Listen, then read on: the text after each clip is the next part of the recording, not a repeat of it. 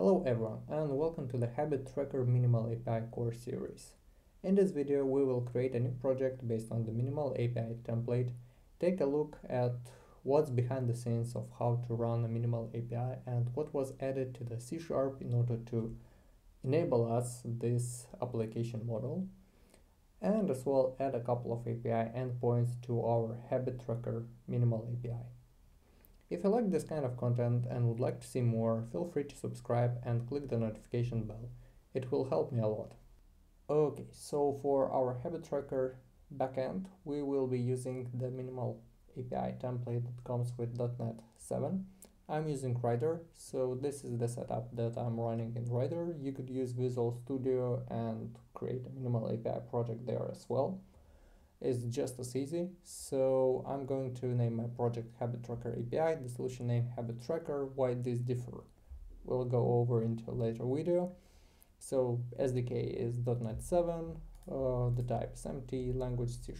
So I'll create it and fast forward. The solution has been created. We have our launch settings, the app settings file, the app settings development file, and the program.cs. From the program.cs we can remove this line of code for now.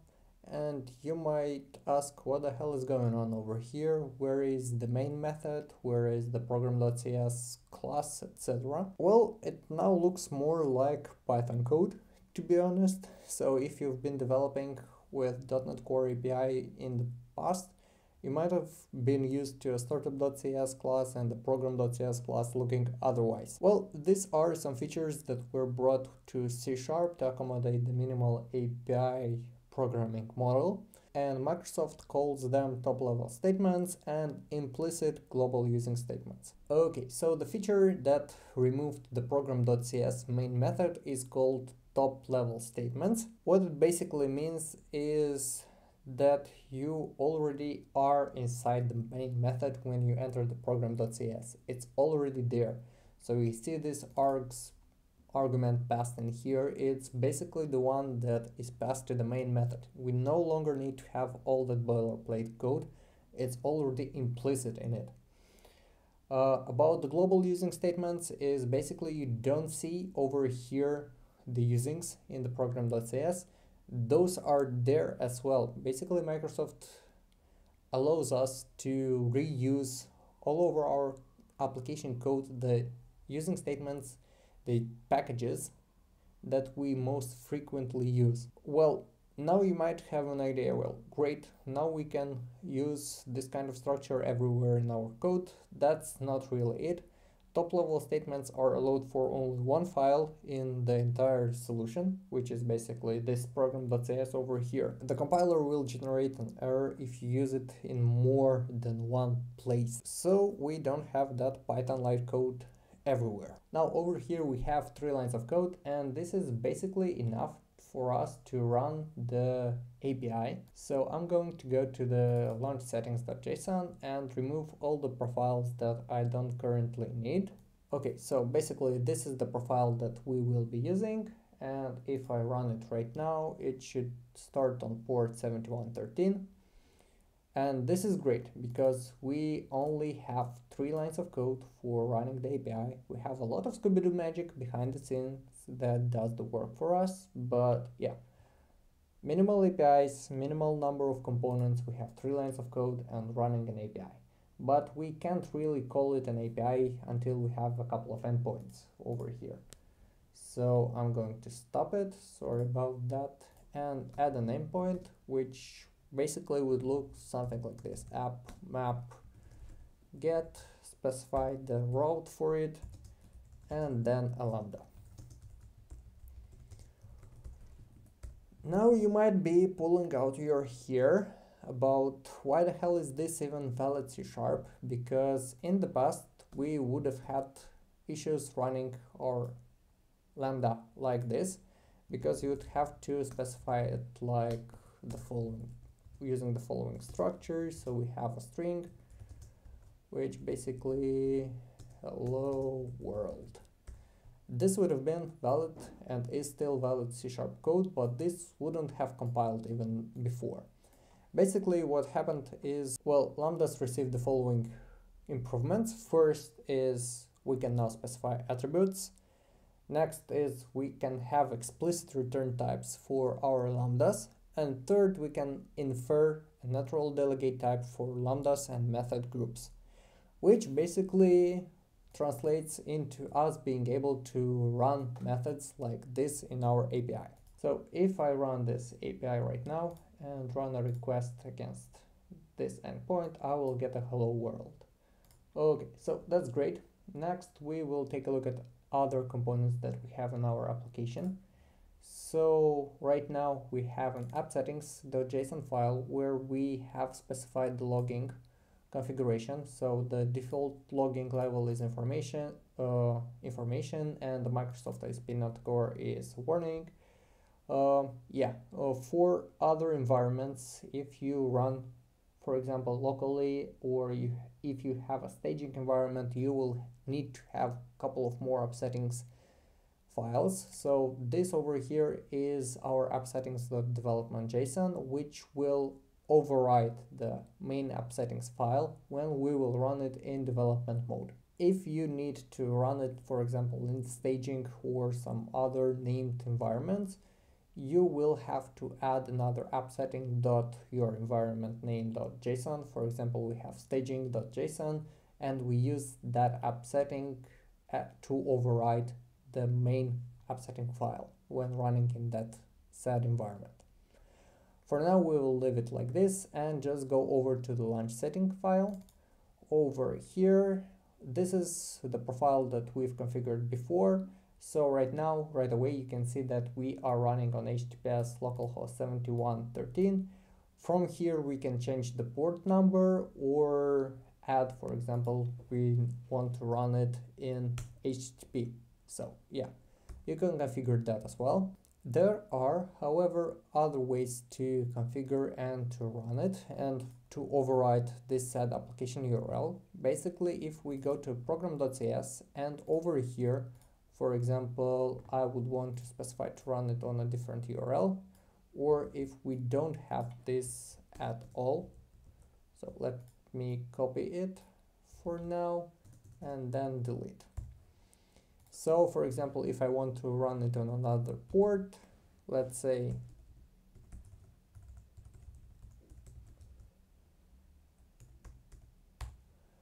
I want to run it on this port. If I press the run button, it will automatically run it on the set port. However, I wouldn't recommend running it like this, but you need to know that you can do that as well. So I'm going to stop the solution for now and take a look at how we can do it otherwise. Over here, we have the ASP.NET Core environment variables. I'm going to return back the application URL and just comment it out for now. Over here, as said, you have ASP.NET Core environment variable. You can specify other environment variables. For example, you can specify here port. So you could run it on H6666. And then in your program.cs, you would have something like this: environment, get environment variable. Sorry about that. And you pass in the port name. If you run it like this, you'll see that it automatically picked it up and it's running on the set port. Well, that's great, but if you want to run it on multiple URLs, you could do it like this as well. So I'm going to add a new URL. I'm going to copy this value from here, remove it as well, and then paste it here, duplicate and run it on port 6090. Remove the environment variable and just run it.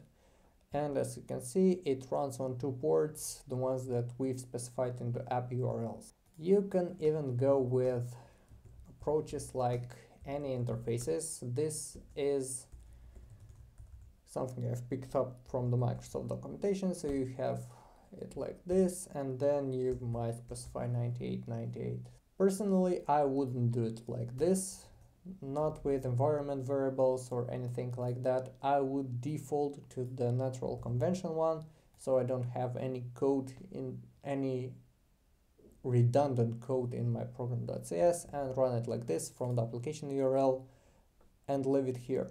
The DevOps guys will say thank you for this because it's easier and it's straightforward for them to configure and they don't need to know any of our internal conventions. As well, you can specify it when you execute .NET Run in your terminal with the flag of URLs.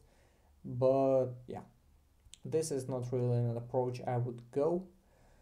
And if I'm honest with you, probably the best thing you can do is run it like the standard way. As I mentioned previously, it's configurable and it's easy to use. So enough with the ports themselves and how to run the application. Let's return back to our program.cs. Over here we have, I will leave this endpoint that we currently have to return a string.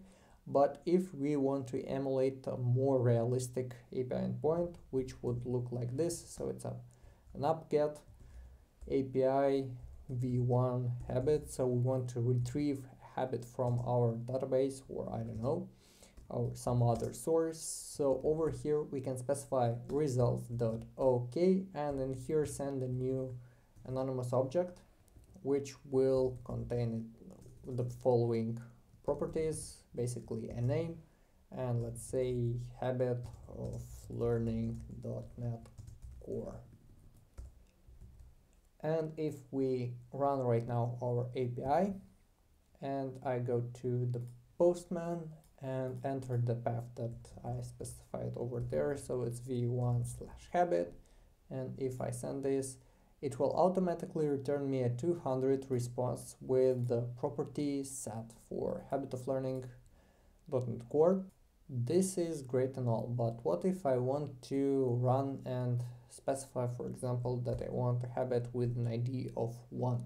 How do I do that?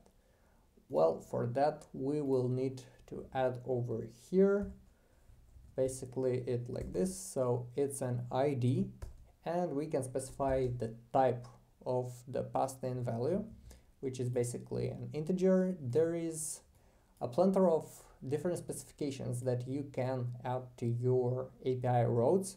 I will add a link to all those specifications from Microsoft documentation to the description of the video. So we've added the ID to the route and now I want to access it in the results.ok part. Over here I will need to add a from route attribute.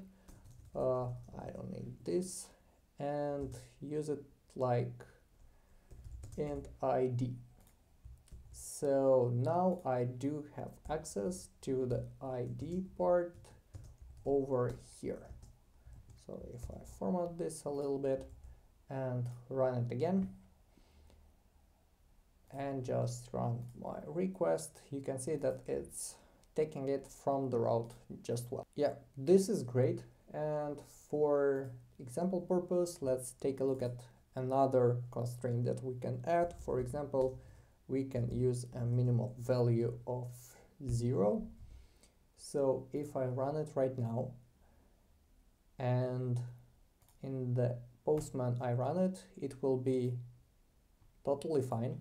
But if I specify over here, for example, -10, it will return me a 404 not found, which basically means that it will not find the route to the set endpoint.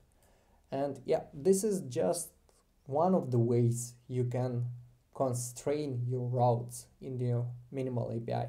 Okay, that's great, but let's take a look at some other extension methods that we have over here. So we have map, get, delete, patch, post, put, when, etc. But for example, I was using in an API the method link, which I don't think they've added yet, but worry not.